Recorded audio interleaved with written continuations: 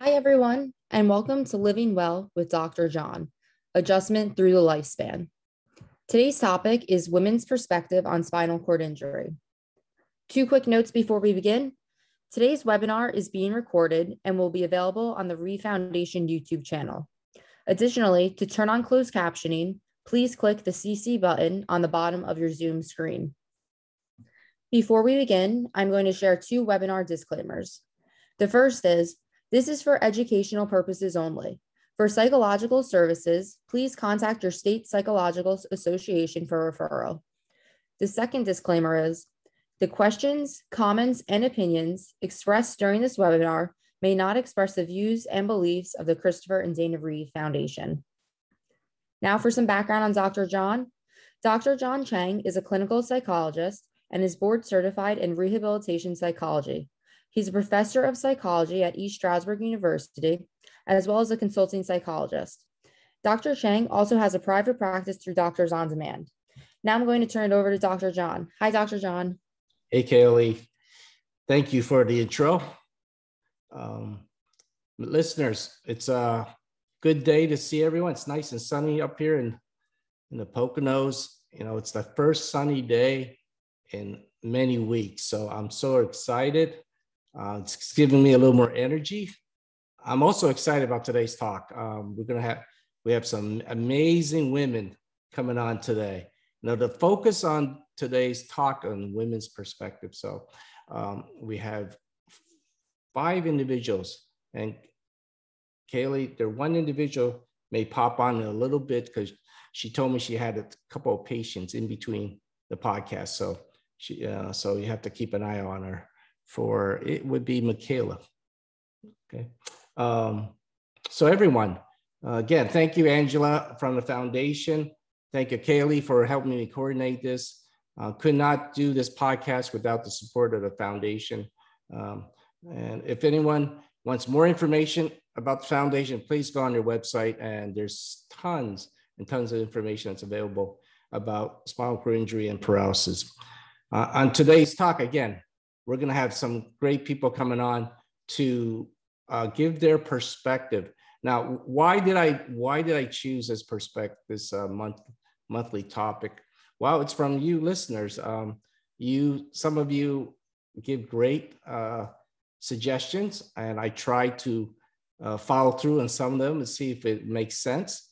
One of the comments, or a few of the comments, have been, it seems like a lot of my views or perspective are from quadriplegic male perspective, and it's absolutely true. That's the window I see the world.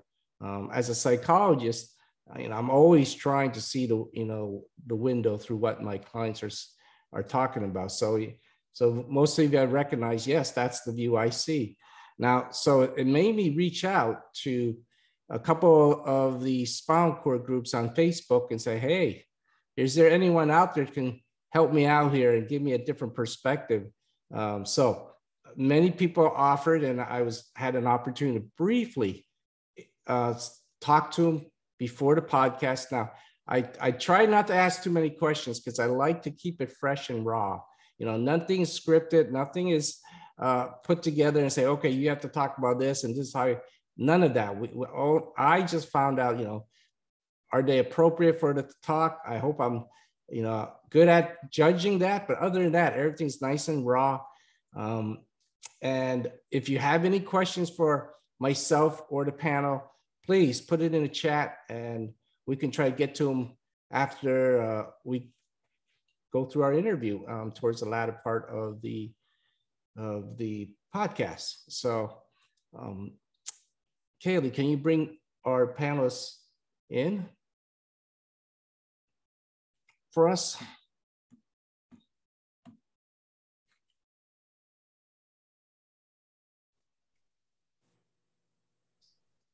There's Beth. Hello. Hello. And I'm going to allow all of you to introduce yourself a little bit. We have Christy coming on, and we have Gina. There's Michaela. And there's Sharon. Okay. So I know we have a few from Pennsylvania. I think Beth's from PA, right? That's right.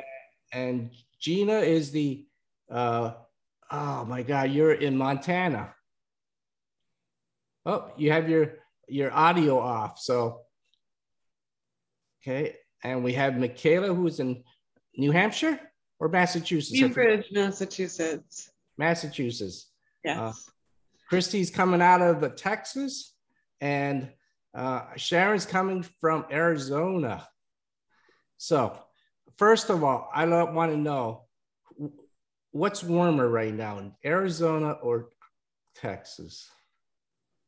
Well, we're only about 50 degrees here today. It's kind of cool here today, so that may get us in Arizona. I don't know. I know it was 53 this morning when I dropped off the kids. So 53, my God, my heart just, you know, I don't want to talk about it.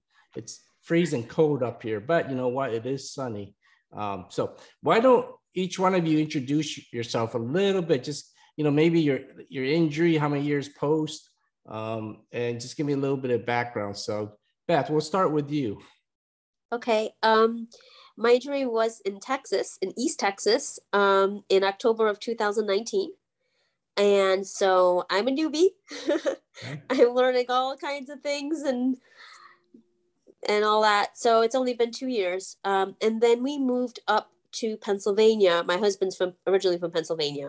So we moved to Pennsylvania right at the beginning of the pandemic in 2020. Okay. And it was pretty neat because we found a fully accessible wheelchair home, which is really hard to do. Yes, that's and to do it in the middle of a pandemic was definitely a blessing because it is really, really, really neat. So I'm only in L1, and I'm incomplete, but I'm not able to like walk on one leg or have the ability to do that kind of thing. So I'm a full-time wheelchair user. That's a little bit about me. Okay, great. You know what? I don't have any sympathy for you L1 incompletes. So, you know, but we'll go on. I'm going to go clockwise. Gina, a little bit about yourself and your injury and how long.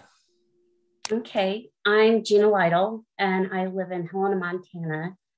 I was injured 33 and a half years ago, and I fractured T12, shattered L3 and L5 completely.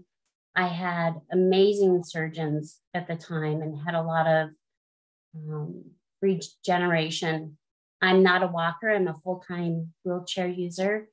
I'm a mother of 2 adult sons, and I just think life is what you make it, and it's all about celebrating our abilities because each injury is so different. So thanks for having me. So first of all, welcome to the party at 30. I'm 35 years post, and so you had your injury when the kids were young, right? Or no, they weren't born. They weren't born yet. Wow. No. That's even better. So keep that thought, because when we get to parenting, I want to hear a little bit more from there. Michaela. Yes. Hi, my name's Michaela Devins. I live in Cambridge, Massachusetts. I'm C4, C5 incomplete. And I've been injured for about 11 and a half years now.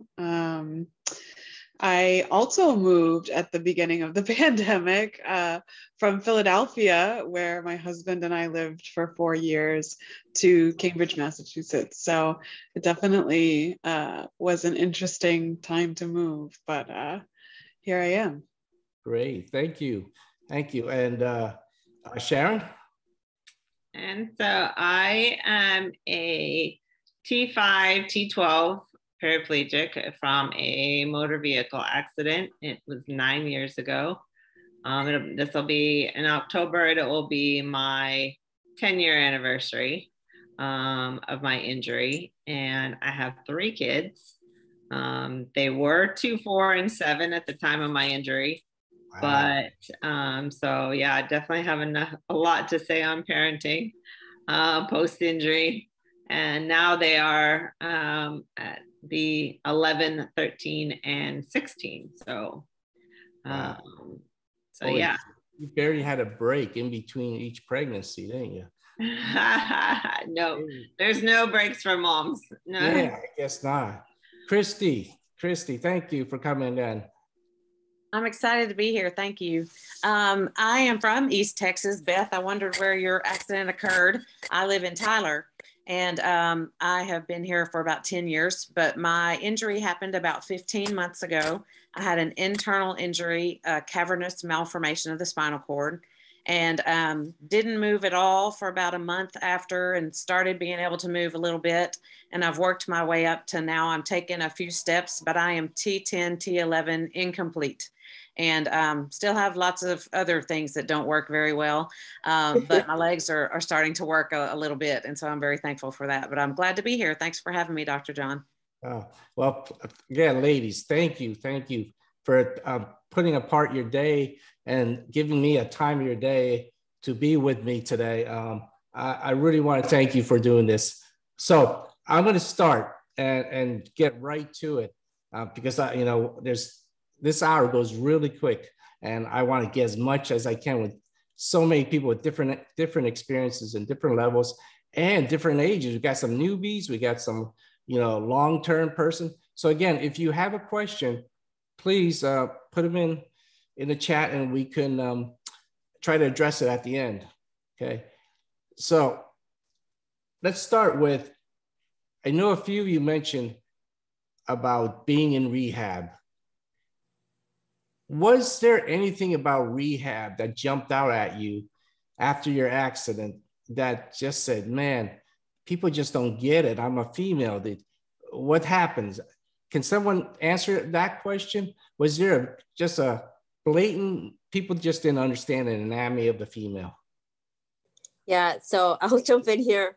Yeah, my anatomy is actually a little bit different than, I guess, the typical female. I didn't know this until after my injury. The staff, when I was actually at the hospital, they tried to take out the Foley. They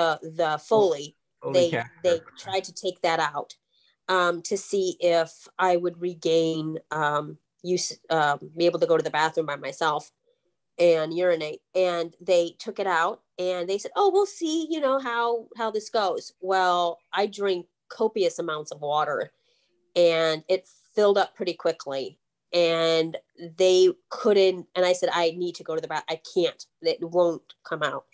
And they tried to put in a catheter, and they couldn't do it. They couldn't find the little itty bitty tiny little hole to put it in, and it got worse and worse, and hours went by, and the urologist was in surgery, so he had to come.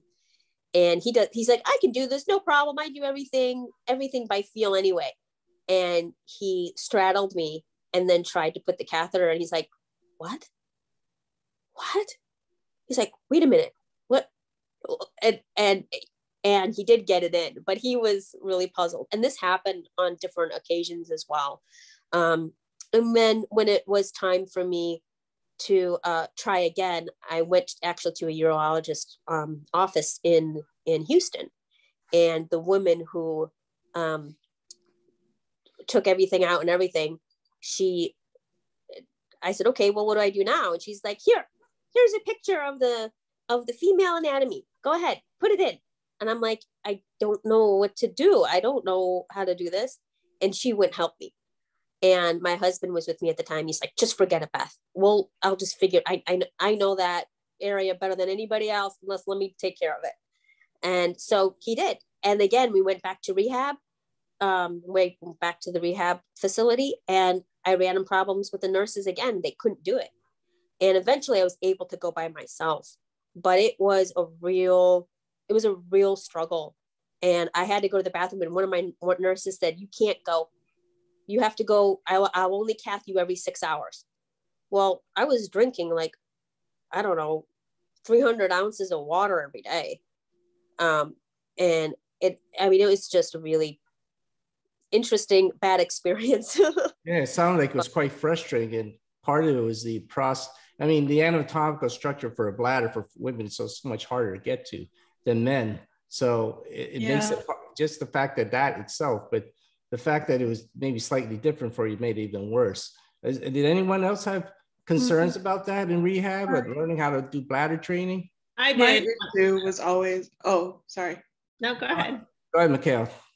I was gonna say my issue was also specific to bladder, except that you know, when you're in rehab and they start to do like bring you out into the community to help you figure out like, you know, how to go to a restaurant, how to go to the mall, right? Like it's like part of rehab. And the expectation that I would do intermittent cathing while out in public in like a public restroom stall, where it's not as simple as, you know, sticking a catheter just in, you know, for men, it's all right there, right? But for a woman, like I had to get my pants all the way down around my ankles. I'm in my chair. It's just me and my mom in this accessible stall, which still had barely enough room. And I thought to myself, how am I supposed to live my life? How am I supposed to go back to school or go to work if I need to spend an hour trying to figure out how to do an intermittent cath while I'm out? I just couldn't see how I was supposed to do that. And the answer I kept getting from everyone at the rehab facility was like, that's just how it is. Well, a year and a half later, after talking to some other women with SCI, a couple of which had suprapubic tubes, I realized that that was going to be my ticket for independence when it came to my bladder care. And I had a number of physicians actually tell me that it was a very bad idea, and I did it anyway. And I've had it in for 10 years, and it's been the best thing that I have ever done. So I think it's one of the single biggest pieces of being able to be independent and out in the community and working. So yeah, that was one thing I felt like they just don't get it. This is so difficult. And the risk for infection, doing intermittent cath in like a public bathroom, I mean, it's ridiculous. Yes, some of those public baths are quite disgusting. And so you found a way to figure out how to take what was given and make it work for you, because you had, like you said, you have a job, you have a school, and you can't be spending an hour in the bathroom and the class is over. So exactly. Sharon, you were about to say something about this topic. Yeah, I mean, in the initial rehab, I had that TLSO brace, which probably a lot of you had.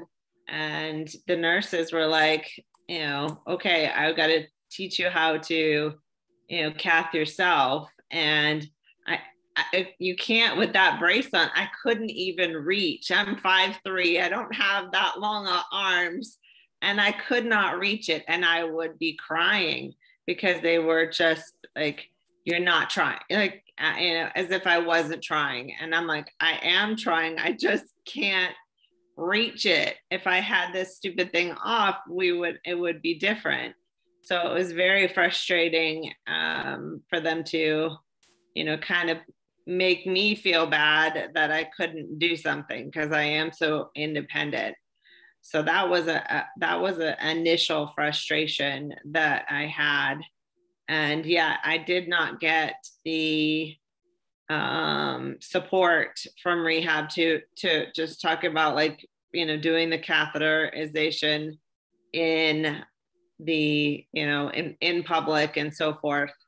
And so it really is the urologist having to, you know, give me options to, and we do have options. It's just, yeah, it does. And it still takes me 20 minutes if I'm going in a public restroom. I only really do that if I'm on the road. If I'm going to California and we do the stop halfway, I will just try not to drink until, you know, that 6 hours, which is not necessarily the best idea, you know, obviously, but it's, you know, to get to that point, it's just not as simple as get on a plane. But I did, you know, when I went adaptive scuba diving, my urologist did give me an option to do, you know, it's just, yeah, basically the tube. where I could drain myself. And it was only supposed, she's like, this is not a long-term solution. It's a 2-week, period that we can leave this in. But I was able to just drain from the airport and drain from, the boat. I had to do that before each dive. And you've got all these, males around here. I was really scared that I'm like, I have to lay down to do intermittent cathing, and I'm like on a boat with full of people, scuba divers. I'm like, oh my gosh, what am I gonna do? It's not like something I could with as a male just put on a catheter and just have a blanket or something to cover. So I was very fortunate to have that suggestion, because I never even thought that was possible. I didn't want to do the suprapubic only because I had abdominal mesh put in after my 3rd pregnancy. My abdominal wall split, so I had a hernia that had to require mesh. So I just did not want to mess with the suprapubic, solution in case there was any complications. Right. So again, you had to find ways to adapt what it was taught in rehab to the real world, because sometimes it doesn't go directly. Like, this is how you do it, and this is how when you go out, and so a lot of practice, error, and trying different. Trial and error. Yeah. Christy, Gina, anything on rehab that you want to share with us that you thought was interesting? I felt like what Michaela said, I was almost the opposite of that, because I was in rehab during COVID. And so we didn't do any of the, let's go out in the community and try this out. And as a matter of fact, when I was in rehab, one of the reasons that I started pushing to be discharged from rehab is because I realized that I wasn't learning anything new. And in particular, they were not moving me from here, let's try to cath in bed, to let's see if we can get you to cath over the toilet. And I was looking at trying to be back out in the community and stuff like that as well. And I realized that was something that I was going to have to learn how to do. And I wasn't receiving that instruction in rehab. And I really think it was just kind of I don't think it was a male female thing. It was the nurses were in charge of teaching me that, and they were overworked and just didn't have the time to put into it. So I said, y'all need to let me go home. I need to start trying to figure this out on my own. And I think, like everybody who's spent time in rehab, I think we probably get out and learn a lot more on our own anyway. Great. Gina? And for me, I didn't learn very much in rehab. I learned a little cooking, going out in the community. Granted, this was a long, long time ago. So when I got out, I was matched with a peer mentor in my community. And I learned more from her in 2 weeks than I did in 3 months in rehab. I adjusted my chair. I learned how to, do things independently at home, load my vehicle in and out of a car. So I felt like once I was out of rehab, the world really opened up, and I was really lucky to have good direction. And honestly, I was in denial. I thought, I'm going to be up and walking in 6 months. Just watch me. Well, I wasn't up and walking, but I was back in college, and 9 months I had a vehicle, my own apartment.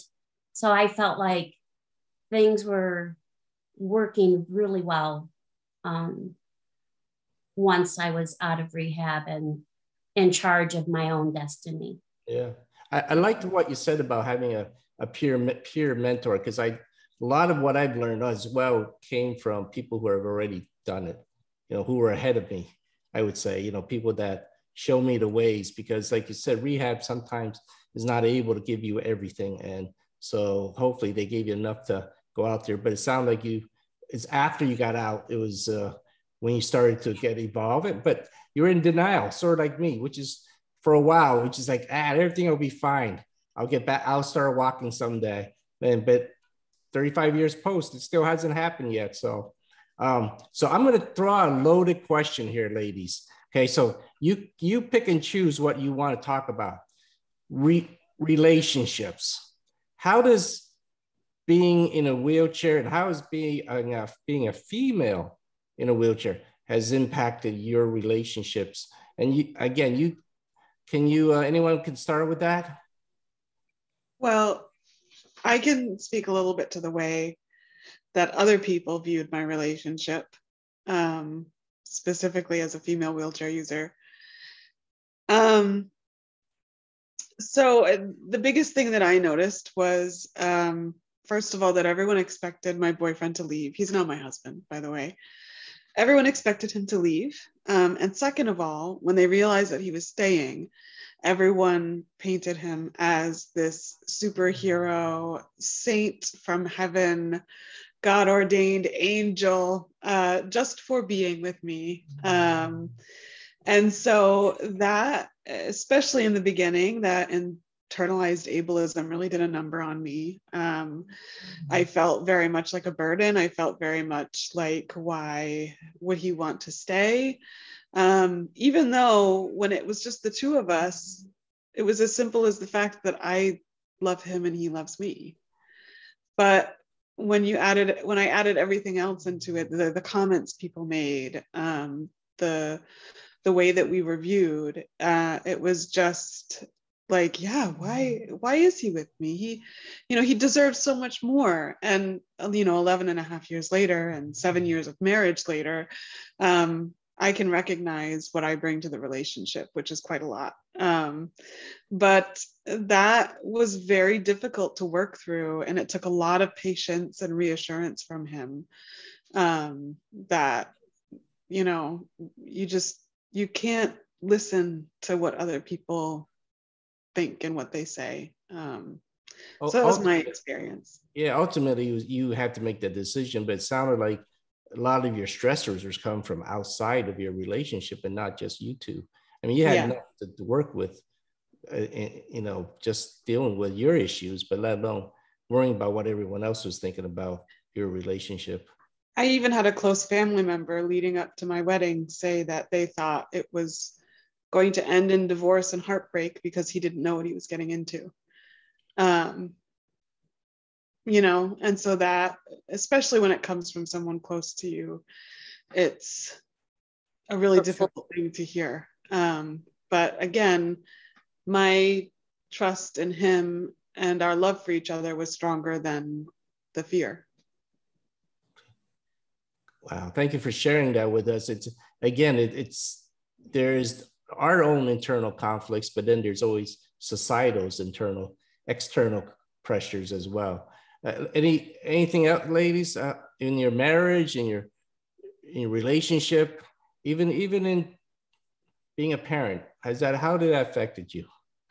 So I can speak on, so I was married at the time of my injury. We were married for 10 years. And we divorced a year post-injury. That was my decision based on all the comments that he would make that just made my life way more difficult than, it already was. So it was just compounding what I was feeling. It was, I can't see you as a wife anymore. Even, what's the point of having sex if you can't feel it? All those internal comments just threw me off. And so we did. And he obviously sought people outside the marriage. So that was it. That was my breaking point. And I said, this is not it. This is making things worse on my life. So I'm not going to, to do this. So I did the divorce post-injury. Dating afterwards, it was, and I mean, obviously being a single mom with a wheelchair is, hard enough. It's hard enough on your own, but to have 3 kids, especially so young, was even more difficult. But it was better. It was a blessing in disguise. So I was the one that did everything in the relationship anyway. So like I said, it wasn't any different. I made it work. And I was kind of fortunate that I do say I'm thankful, because he did make me do more things myself and become more independent and learn how to do, you know, all my care by myself, because I knew he wasn't going to help. So that did strengthen, you know, my ability and not having to rely on anybody to take care of me. But that did kind of hurt on the dating side. I did find that they expected me to be less independent and wanted, you know, maybe more of a, I don't know, I need to take care of you perspective. And that's just not me. I don't need to be texting you all the time. I am busy. I'm a mom. So that ultimately all three, I had three relationships, and it all ended the same, you know, same way. I couldn't give them all the attention that they, you know, were seeking, that I think that they thought was, you know, I would need being in a wheelchair. So yeah. I mean, that, you know, I never thought of that there are people out there looking for people to take care of, I guess. And wow, being in a wheelchair, here's a perfect person to date, right? I can take care of you. But that doesn't mean that's what you're looking for. And since you're so independent yourself, it was actually more of a turnoff, it sounded like, in the long run. But aren't there any websites out there for women in wheelchairs that have 3 kids? I mean, I'm just kidding you. I know. I mean, I tried other dating sites, and, you know, it was kind of odd how initially I didn't post pictures of myself in the wheelchair. And then it would be, you know, I would get responses, and then I would talk, and then I'm like, I'd never go out with somebody without telling them, you know, beforehand that I was in a wheelchair. And then it was like ghost when you have that conversation. Then I decided to post pictures in the wheelchair and didn't write anything comment wise about, you know, what I do, you know, from a wheelchair. And so I didn't get any responses. And then I put up, you know, the wheelchair as a post, you know, and then I'm like, I'm not looking for somebody to take care of me. I can do plenty of things on my own. And I did actually even put like a muscle, you know, because guys love to do those flexing pictures in their profiles. So I'm like, I've got bigger guns than you do. So I don't need, and I had the skydiving and the scuba diving and the kayaking and all the things that I can do from a wheelchair. I just got to do it in a different way. And then I did get, you know, a little bit more responses. They're like, wow, you know, wow, that you can do all this from a wheelchair. That's, you know, that's great. Cause that's, you know, they're looking for somebody to have, you know, adventures with. And I'm more than happy to do all those stuff. I just got to do things differently. That's all. Thank you. Well, I just got to say that times have changed, because when I was first injured, we didn't have dating sites. And so for me, being in a wheelchair, it was a way of weeding people out. So they had to be pretty independent to approach me, but I didn't feel like I had too much trouble finding dates or going out with guys. And I ended up getting married and 2 beautiful kids, but I wasn't everything that he wanted. I wasn't able to clean the house, have a full-time job, take care of the kids like, you know, some men are accustomed to. So I think the novelty kind of wore off. And then after being divorced for a while, I thought I'd try the dating sites and see what happened. And I would put pictures of me in my wheelchair and doing things. And I met some really neat guys, a couple of artists. And I met some other guys that didn't realize that I was in a wheelchair, even with my picture. And we got to the restaurant and I told them I was in a, I thought it was clear I was in a wheelchair. They weren't going to come in. It was really awkward. So I can say that it's gone both ways. I like to adventure, and there was an engineer I really connected with, and he wanted to hike all of the national parks and do all these things. And I'm like, wow, I love national parks. That's what I like to do. And he's like, I'd never date you. I won't even be your friend because you're in a wheelchair and you can't hike with me. And so now I go to these national parks by myself and I solo adventure, and I'm having a great time, and I don't really feel the need right now to date, but it's interesting, the people that come out of the woodwork that want to have relationships just because they call it a pretty girl in a wheelchair. And it's opened my eyes to a whole nother population out there, and devos. And so I try to stay away from that, and they're easy to spot.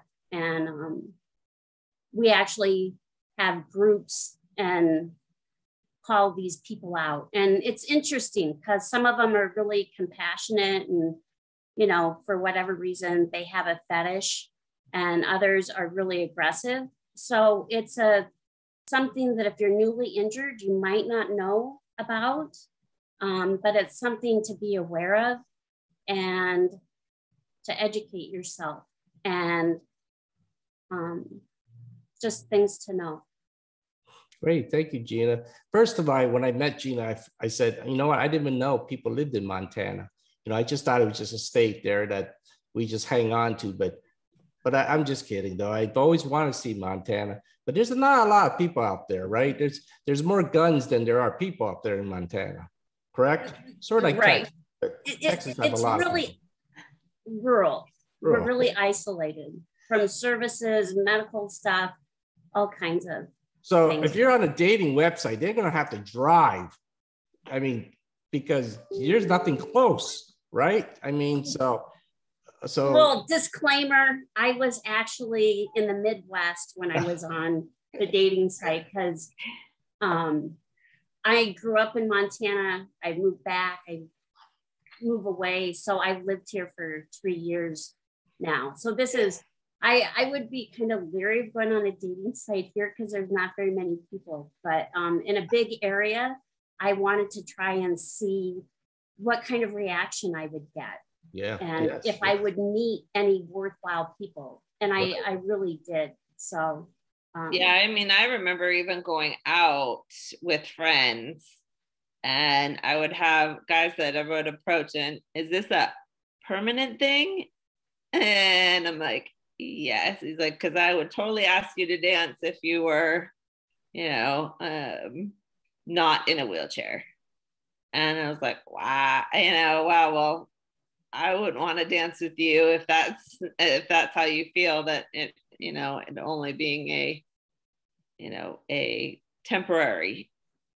I wish we had that temporary clause on our spinal cord injury. You just get it for 6 months and voila, you get to get rid of it. So that would be beautiful. Christy, Beth, you both have children as well. Has that affected your relationship with your children in some facet? Is there anything? Yeah. Definitely. I'm always the helper. I'm the giver. My children just came home. You can hear them in the background. Awesome. And I have 4 children, 16, 15, 13, and 11. And then minus 2 years is how old they were at my accident. And of course, it's this huge shock because your mom goes from homeschooling you and cooking dinners and doing all of these things to absolutely nothing. And in fact, my children would sleep on the floor. All of them would sleep on the floor, and they would take turns turning me. I know I'm only an L1, but I wasn't able to turn myself. I was still healing. I didn't have any muscle in the lower extremities or anything like that. So, and I was in pain constantly. So I couldn't turn myself. And they would wake up every 2 hours to help turn me. Wow. And so a lot of the skills that I taught them when they were young about cooking and cleaning and meal prepping and grocery shopping was huge. I'm so glad I taught them that skill. Came into play after my injury because they were really able to fill in a lot of those gaps. And I'm in bed a lot because my pain is just so incredibly high. And I guess over time that kind of subsides, and it has, but they come in and they chat with me. And so my bed we went from a queen size bed to king size bed. And that has become a way of them coming in and snuggling and talking and whatnot. But yeah, they've had to take over a lot of the responsibilities. And again, I know I'm only an L1 and I should be able to do everything myself. But a lot of the times taking care of a family of 6 is pretty tricky to do. Yeah. And like last night, my oldest went shopping. She can drive now. And so a lot of those responsibilities, they've been put on them. My youngest girl, she's just turned 13. And she helps me with my stretching at night. And she's like, I don't know if I want to be a physical therapist because I'm really good at doing this, or if I should do something with the Americans with Disabilities Act and become a lawyer and start enforcing, things, because I see how much all that matters to you, Mom. And so I think over time it will be a good thing. And right now it's okay. But in the beginning, it definitely was really a huge shock for them.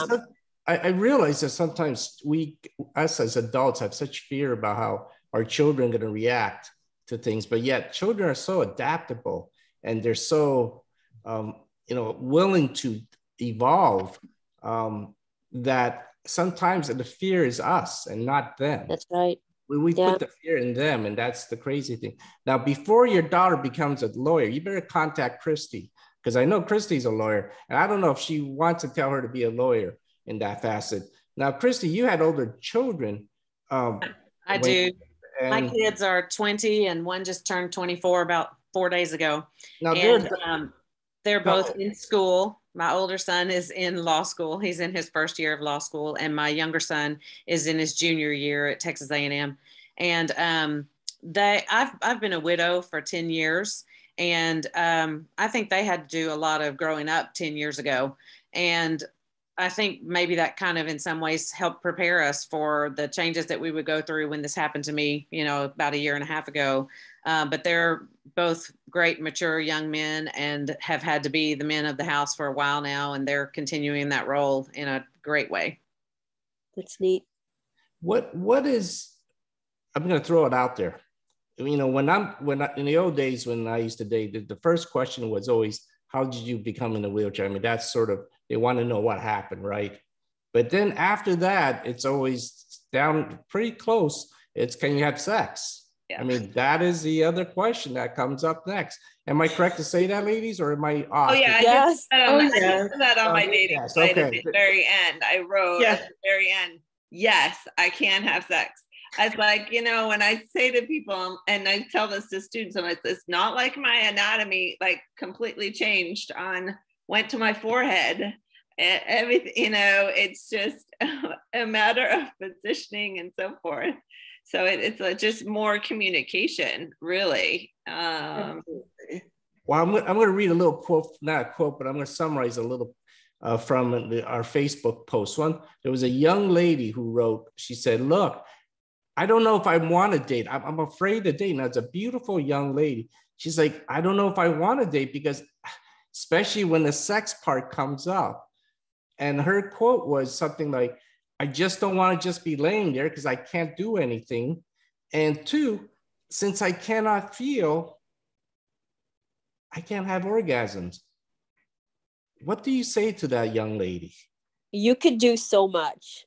Yeah. I mean, there is so much you can do. And men are so easily excitable. Oh. it's not like. Wait, was that a comment on men there for a second? Okay, It yes, is. we are Men easily are excitable. so Yes. easily excitable, as long, and this is the thing that I kind of had to realize, is that it's not just about what I can give, or that, that, or even what I can get, either or. Within that sexual time, it was like, before my injury, 15 minutes, we're both happy. But now it takes so much longer, and he has to be so, caring for me and positioning and all these other things. But he still is excitable. I mean, he's excitable as he was before. And it's just redoing things, or showing that you are excited, and taking, and at least for me, taking that initiative and saying, I want to be with you. Just because I'm a little slower and my body's a little bit, just a little bit different, doesn't mean that I don't want to love you, or, excuse the word, I don't want to serve you. It's going to be just a little bit different. So come on, let's go. And just having that energy about it and excited about it makes him excited. And I didn't realize how much my excitement about intimacy affects him intimately, and excites him. It's when the wife or the woman or partner isn't, doesn't show that excitement, where the man, I think, says, oh, okay, this is going to be a drag. Why even do this? But when I show excitement, and I show, like, hey, you know what? There's different ways I can excite you, just besides my vagina. And we experiment, and we play, and it's a whole new thing. I mean, we've been married for 17 years. Sorry. We've been married 17 years. So we know what each other likes, what each other likes, and how to make this work, and everything is great. And then all of a sudden, with my injury, it feels like everything has changed. And now things just have to be a little bit different, but it's still exciting. It's like a whole new adventure in and of itself. Like, how does this work? How can we make this work? It's kind of like, dating somebody else in a sense, and our relationship actually turned a whole 180. It flipped on its head, because we really struggled in our marriage right before my injury. And then I actually prayed to God and said, like, do something, please, because our marriage is failing. And after my injury, he really had to step up and really meet my needs in ways that he never, ever had to. And it really made our marriage stronger, this whole injury thing. And so it's actually a blessing in a lot of ways. But I would just encourage her to say, hey, you know what? Just step out there and be excited about it, and be excited about relationships, and know that you don't have all the answers, but be willing to be on an adventure. Most guys like adventures. Make it an adventure. Say, hey, we're going to figure this out together. And you will. It's just about attitude. Right. So big attitude. It's good, to get a peer mentor as well, who can give you tips of, things to do, and, and so forth, because then they know what it's like as a spinal cord injury. So what they've had to do, those trial and errors, and then so you can kind of prepare for those trial and errors, kind of eliminated some of those doubts and those fears. So yeah, it's especially men are intimidated initially. Like, if it is a young girl, lots of guys, that's their first thing is that, is she able to have, sex? Is she able to feel it? And if she, they do, and they can't feel it, sometimes they feel like that's a failure on their part if they can't please, her in the same way. But there's so many different ways, and it doesn't always have to be vaginally, that you can have orgasms other ways. They just don't know that. And sometimes it's that having those conversations, communication is completely a huge deal. And, not only if it's, just newly or in a marriage, you have to communicate, because we didn't communicate in our marriage. I was focusing so much on just being able to, like, learn how to do things on my own, and then also take care of 3 kids who were 2, 4, and 7. So I had, one in diapers, one in, potty training, and the other one just in first grade. So my focus was on the kids and not on him. And so he felt obviously left out. Oh. Yeah. So a little communication. I hear from Beth, time, trial and error, attitude. I hear from Sharon, a lot of communication. There's already things you've already learned. So it's good to mentor someone else to say, look, I've tried this already. This doesn't work. Okay, sure, you got to do something different because this ain't. So having a mentor that has done it already helps. And then Michaela, you're about to say something as well. Yeah, I think, well, first of all, I'm a mental health counselor, and I talk with my clients about everything, including sometimes their sexual health. And then I also run an after dark group for women with spinal cord injuries for my local United Spinal chapter. And I think the biggest piece when we have this group and I talk with other women who have injuries is the communication. It's being able to say, I need time, I need positioning. It's different, but let's try this. And so much of sex and sexuality is mental. It's fantasy. It's what can you imagine? It's your mindset, right? So for someone who's injured or someone who's non-disabled even, so much of your mindset can affect your sexual experiences and your sexual health, no matter what age you are, your partner, your ability level, right? So I think going into it with that openness, with that playfulness, right? Of like, and expanding our idea of intimacy. It's not just P&V sex, right? It's so much more than that. And even as a really pretty high level quad, that what she said about just laying there, like, I think even the highest level injuries, like, if your mindset is different, it's more than just laying there. It's like, it's finding ways to be playful and to approach it in a new way. For me, I think I've really had to train myself to mentally let go, so then that my body could follow suit. Being an incomplete, I can still feel everything, but mentally I have a lot of walls that I build up. And so for me, thinking outside of the box and being able to let go of those norms, what you thought sex was all about. And I think everything everybody said, the communication, and that's ongoing, because with a spinal cord injury, your body changes as you get older and you have more injuries, you have all these underlying conditions that come up. And if you're not able to communicate with your partner, then you're not going to have a successful, fulfilling relationship. And I think that for so many of the disabled, we lack human intimacy. And there's not very many places that are safe where we can go and get affection. So many of us are cut off from family, friends, and this is even before COVID. And now with COVID, that's just gone to the next level.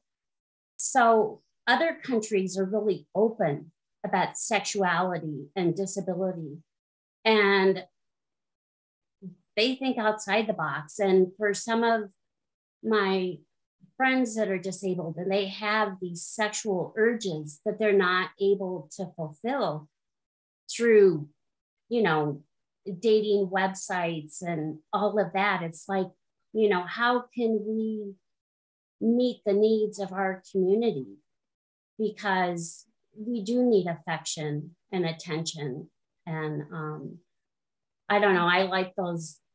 I saw somewhere they had like a professional cuddler And I thought, wow, we could really benefit from just human interaction with other people. So I think this is a topic that I would love to continue and expand, you know, that really needs attention. Right. There's definitely what our community could do a lot more for us, for any group, and to communicate our needs better so that people understand how to help and work with different groups. Now we have about 5 minutes, and I want to make sure I ask a few, at least one or two of these questions from the pre-registration. It says from Jana from Tennessee, says, I am interested in hearing about parenting, especially relates to discipline and authority.